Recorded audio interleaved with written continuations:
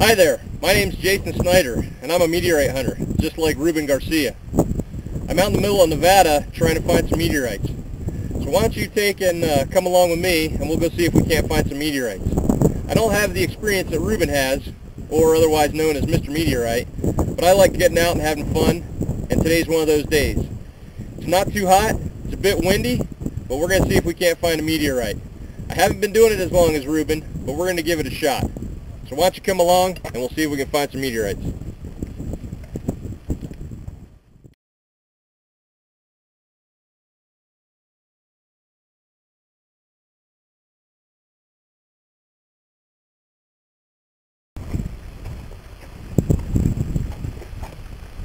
Okay, so I've been hunting now about 2 hours or so. I haven't found anything yet. I came to a different part of the lake. Originally we started over there more towards the north. I kind of went through some of the side and working along the shoreline, and then I came back down through somewhat of the last third, if you will. As you can see, it's a pretty huge dry lake out here in Nevada, somewhere in Nevada. And like I said, I'm going to keep looking and see if I can't try to find a meteorite. If we don't find one today, at least I got out here and it's been pretty nice.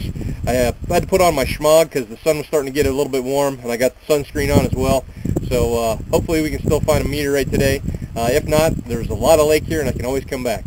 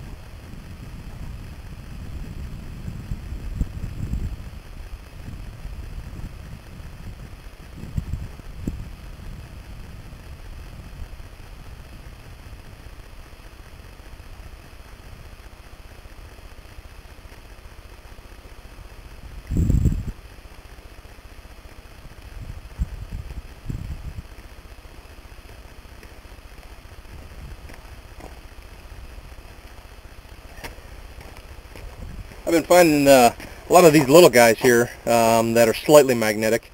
I don't think they're meteorites. They don't have the characteristics of a meteorite, but they are somewhat magnetic, very, very slightly though. Probably some magnetite mixed in there out here in the dry lake. And finding a couple of these, you know, it kind of sticks to the magnet, but not a whole lot.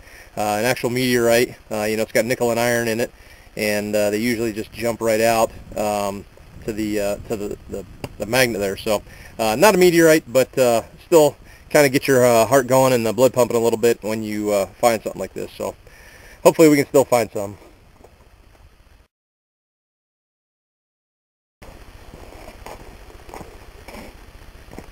Alright, well, I've hunted for a couple hours now, more, and I came pretty much from I started at the north, worked my way south, kind of southwest, if you will, and covered maybe a quarter, if you will, of the dry lake, working along the edge.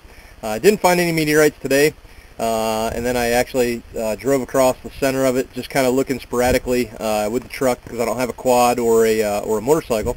So I was doing a lot of walking, and then used the truck a little bit to get back to the road to where I can work my way back out through the desert. So it was a fun day. It's about almost 3 o'clock now, and it's still quite warm, so I still got the schmog on. I had to put more sunscreen on. Had a good time. Again, didn't find any meteorites, but it was fun. I still have a lot of the lake to cover to come back to, and once the weather cools down here in the next month or two, I can come back up here and you know, look for more meteorites. and try to work my way across the lake. So I did find some flint. I found a couple pieces of that, possible 1 or 2 pieces of jasper as well. So looking around at the rocks, it was kind of neat, and I had a good time. So hope you got to see what Nevada dry lake looks like as opposed to an Arizona one. Not much difference. We're still in the Southwest desert, so hope you had a good time, and catch you next time.